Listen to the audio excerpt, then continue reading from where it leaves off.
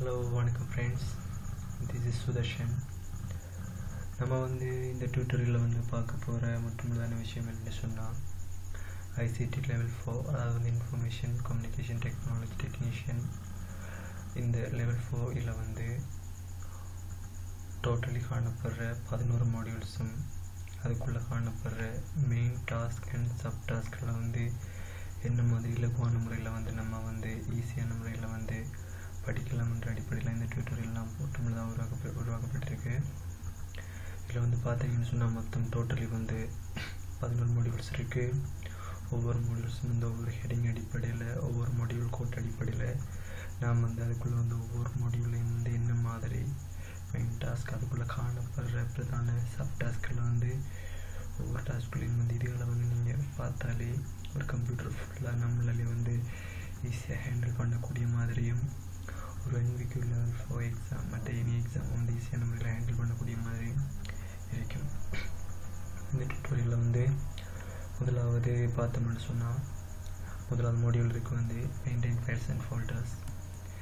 இது முற்றுமுழுதாக ஒரு கம்ப்யூட்டர் ஃபுல்லாக அப்படி ஹேண்டில் பண்ணுற அப்படி ஃபோல்டர் க்ரியேஷன் டிஃபால்ட்டான பிரிண்டர் அப்படி இன்ஸ்டால் பண்ணுற அப்படியான அடிப்படை விஷயங்களை பார்க்கக்கூடிய இந்த மாடியூல் 1 இருக்கு.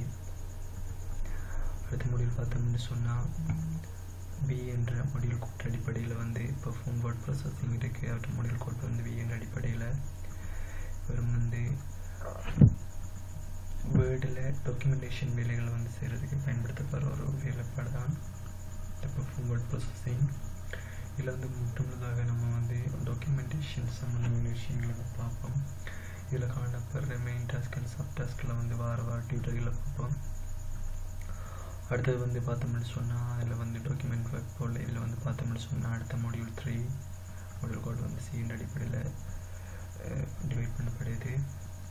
இதில் பார்த்தோம்னு சொன்னால் இது ஃபுல்லாக மேத்தமெட்டிக்கல் கால்குலேஷன் வேலைகளை செய்கிறதுக்காக வேண்டி நம்ம யூஸ் பண்ணுறோம்.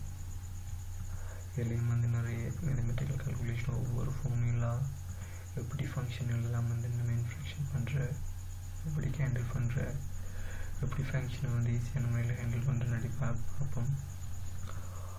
அடுத்தது பார்த்தீங்கன்னு சொன்னால் module code D prepare presentation. ஒரு ப்ரெசன்டேஷன் அடிப்படையில் ஸ்லைட் ஷோட் அடிப்படையில் ஒவ்வொரு ப்ரெசன்டேஷன் பண்ணலாம்.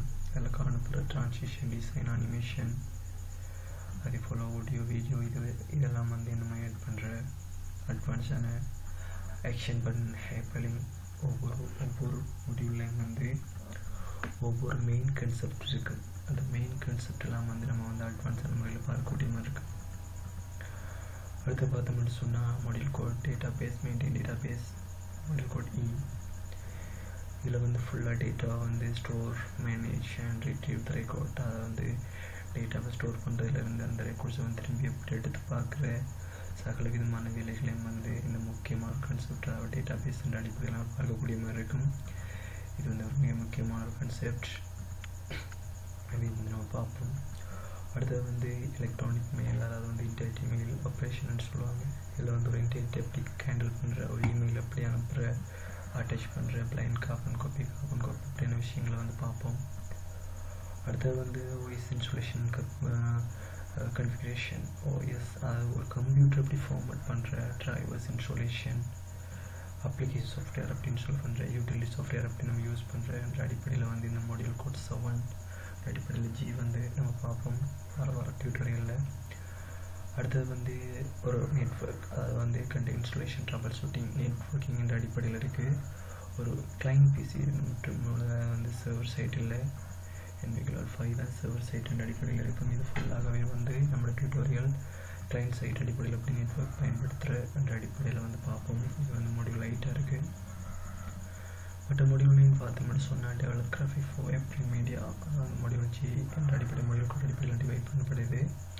இது முற்றுமுழுதாக ஃபோட்டோ எடிட்டிங்கான ராஸ்டர் கிராஃபிக்கில் பயன்படுத்தப்படுற ஃபோட்டோஷாப் நம்ம ஃபுல்லாக பார்க்கக்கூடிய மாதிரி இருக்கும். இதில் ஃபோட்டோஷாப் எப்படி ஃபுல்லாக ஹேண்டில் பண்ணுற எப்படி சர்வ் பண்ணுற என்ன அடிப்படையில்ன்ற விஷயமெல்லாம் நம்ம இந்த மாடியூல் 9ல் பார்ப்போம் அட்வான்ஸான அடிப்படையில்.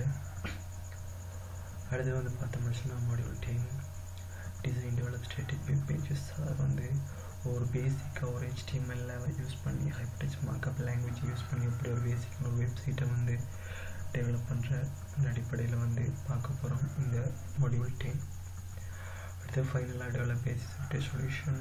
இதுதான் வந்து Vue.net என்ற ப்ரோக்ராமிங் லாங்குவேஜ் வந்து பயன்படுத்துவோம். இந்த Vue.net யூஸ் பண்ணி எப்படி நம்ம ப்ரோக்ராமிங் செய்கிற அடிப்படையில் வார டியூட்டோரியல்லாம் வந்து பார்ப்போம். இன்றைக்கி ஒரு ICTT லெவல் 4 வந்து என்னென்ன மாடியூல்ஸ் என்ன மாதிரி பார்ப்போம்ன்ற வந்து பார்த்துருக்கோம். இப்போ அடுத்த டியூட்டோரியல் வந்து பார்க்கக்கூடியமாக இருக்குது.